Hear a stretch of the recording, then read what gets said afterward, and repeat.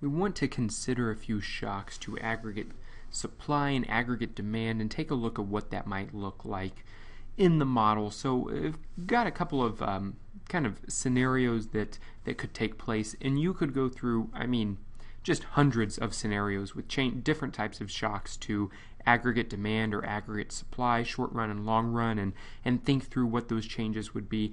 This is just kind of to scratch the surface and give us a little feel for the things that we need to consider when we're thinking about shifts in these curves. Let's start with the first one. We've got the invention of the internet decreases costs of reaching new customers. So we know that the internet has opened up all types of new avenues for businesses, that you could be in a small town and you could sell halfway across the world, and that has really decreased the cost of being able to reach new customers, in that it basically opened up new markets. So what is one way that we can understand this, or how would this look in our in our chart here, or in our graph here? So we know that in essence what this does, right, that this would be something that improves the productivity in the workplace. This is something that improves your ability to reach customers, that makes it cheaper to reach customers. We know that this is a technology advance that has drastically improved the way that businesses are able to run themselves. And so this would be something that we would see in the short run. When it's first beginning, we would see a shift over here to the right, right? This is something where we would see, and I'll kind of mark it here in this yellow, we would see this type of, and I was trying to do that straight, I apologize, right? But we would see this kind of short run aggregate supply curve shift to the right. And the result of this, I'm just going to kind of mark this right here, right? The result of this short-term shift, of this temporary shift, would be a kind of increase in output, right? We would have an increase, we would move to this point in output, so we would see a real increase in GDP because of this improvement, and we would also see a decrease in the price level. So I'll mark this as kind of as P2. Now this is one of those things that I think is interesting, why we start off with this, because we also know that this is really, I kind of said it when we were talking about, this is a productivity improvement. This is really what we think of when we think about technology advancements. And what do we know that happens with technology advancements? Well, we know that that is something that is a long-run determinant of output, that is something that would change the trajectory of output, that it would increase the rate of growth of GDP and output. And so this is something that we would also see that would actually shift the long-run aggregate supply curve to the right. And so we would say long run, and I'll just mark that as long run 2. This is something where we would see an increase in the long run aggregate supply curve because it is a productivity improvement, right? This is kind of the technology advancement. I'll kind of write this here, right? This is like the technology improvement that we've talked about that changes real output. Let's turn to this second example to really think through what's happening here. So this second example, we have OPEC, right? So these are the countries that kind of act as a cartel, and they hold almost a majority of the world's oil. And let's say that they get together and they choose to decrease. They want to decrease the output of crude oil, and that would have a result of increasing the price of oil on the markets. Oil that is used as input prices or input products for all types of things that are created, from like plastic bags, right, to all types of consumer products that are used, all the way down to kind of gasoline and that type of thing. So when we think about this type of change, this is the type of change that we would typically consider as an increase, right? This is going to increase production prices. And we know that production prices, right? What is the supply curve, right? Is the aggregate supply curve. Well, that's the curve that we're thinking about how much would be sold, how many goods and services would be produced by suppliers, by firms, at any given price level. Well, what is actually happening? Prices are increasing. This is the type of thing where we would see reinforced in the model, where the short-run aggregate supply curve would shift here to the left. This is something where we would see a shift. I can't draw this very well here. We've got the short-run aggregate supply curve. I'm going to mark that as 2. And so I'm going to mark this here because what do we see as a result of this? Well, we would see something in economics that we call stagflation. So one, we would see an increase in the price level. So price levels would be increasing. And at the same time that those price levels are increasing, we would see a decrease in real output. This is something that we call, right, stagflation. Stagflation was a big issue. It's not something that we've seen in the American economy in a while. It kind of came up during the late 1960s and 70s when we were actually seeing a lot of oil shocks in the market as well. This has been kind of less the case in I guess more recent maybe decades here in America and in most Western developed nations, where we haven't seen as much of a dependence on oil as we previously had in the economy. Part of that's just because of kind of changes in the sector, and we've seen some kind of changes away from manufacturing as well. So we've seen a little bit of a decrease in dependence. We've also seen some improvement, obviously, in the way that we conserve energy, and so there's just kind of less.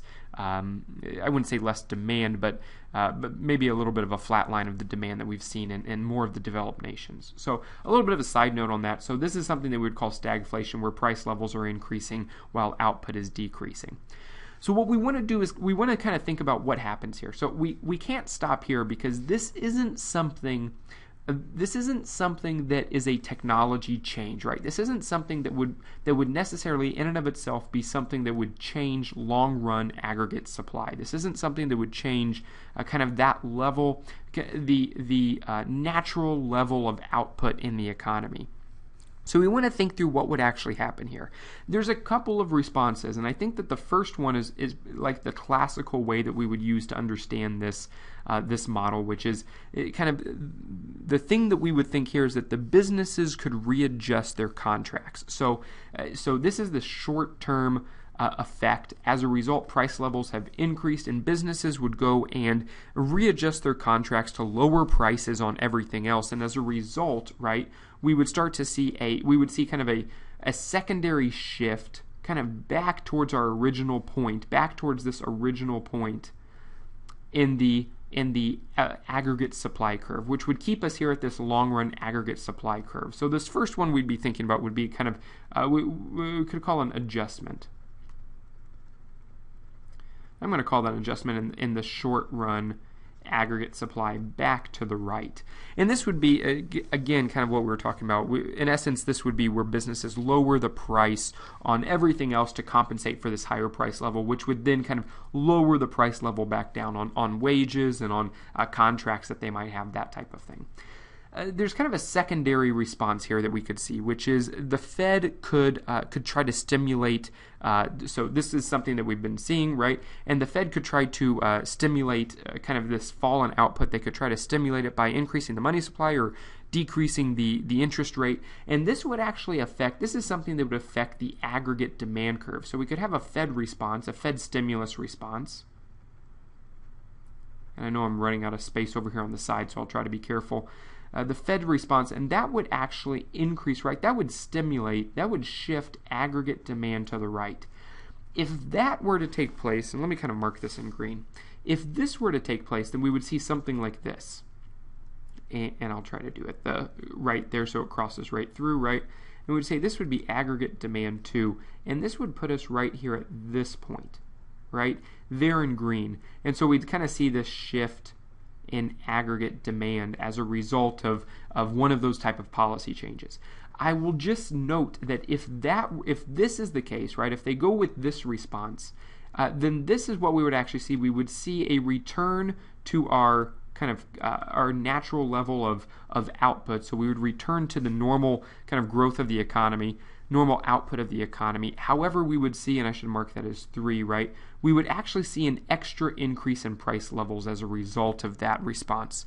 There's a similar response that we could see there as well, which follows the exact same thing here, which is we could see the federal government try to stimulate demand, and they might do that through subsidies, they might do that through tax credits, right? And so I'll just mark it here, right? The government could stimulate.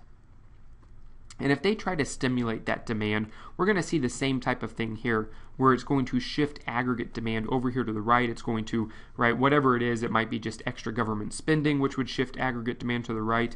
It could be something that influences the amount of consumption, tries to stimulate consumption on the economy. That obviously would increase aggregate demand here as well. And that would bring us back to this steady state. However, it would do it at a cost of much higher prices in the economy. So there's 2 different types of responses here. I would just kind of say I think in most textbooks you're going to see this is the classical response, that there would be normal just adjustments after that temporary. In essence, this is what we call expectations, right? Expectations of prices would change and businesses would adjust their contracts accordingly and shift us back to this. So there would be no change in in output, and we would return kind of to the price level as well, because we'd be lowering price levels.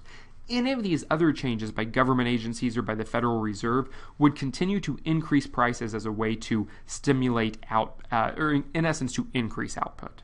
Let's move to this third example down here as well. In this third example, what we're looking at is the government increases taxes. In fact, we were just kind of thinking about the reverse of this. So if the government were to increase taxes, that in essence, right, that is something that is going to take money out of individuals' pockets. It's going to reduce consumption. It's going to reduce the amount of money that's available for individuals. And we would see a shift to the left of the aggregate demand curve. And so we're going to see something like this. I'll put it aggregate demand 2. And I'm just going to mark this point as well right here, where we now cross the short run aggregate supply curve. In the short run, we would see a decrease in output, but we would also see a decrease in prices.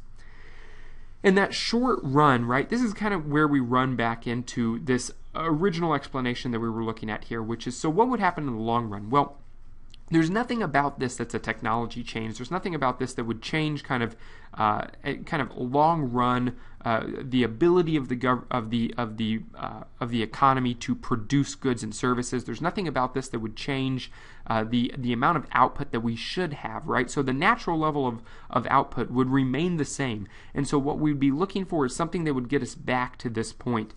So there could be offsetting aggregate demand shifts that would shift us back over here to this point and that would increase the price level. You could think about changes in the Fed, right, or things of that nature.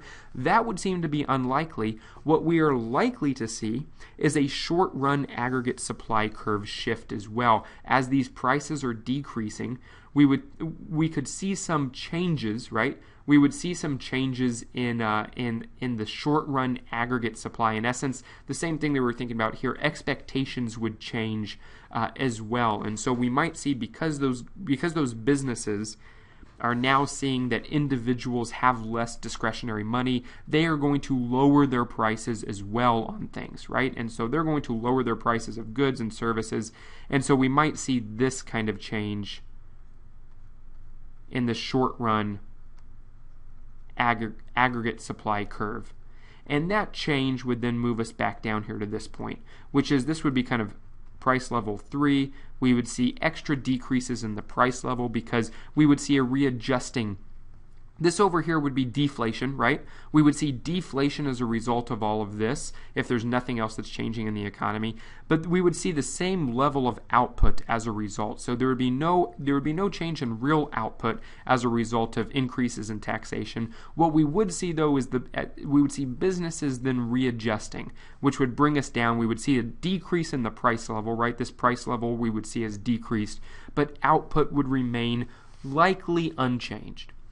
These models can be a little confusing. It can be a little difficult. I'll also just note there's a lot of debate about what goes into the aggregate supply and aggregate demand models. And so that's why I kind of mentioned over here that we can see a lot of different responses, and you can get to a lot of different responses. What I've tried to highlight is kind of the normal way that this is explained, the normal way that we think about it, which is really with expectation changes. Businesses will change their expectations as a result of the shock, and we will then return to our normal long-run kind of natural level of output.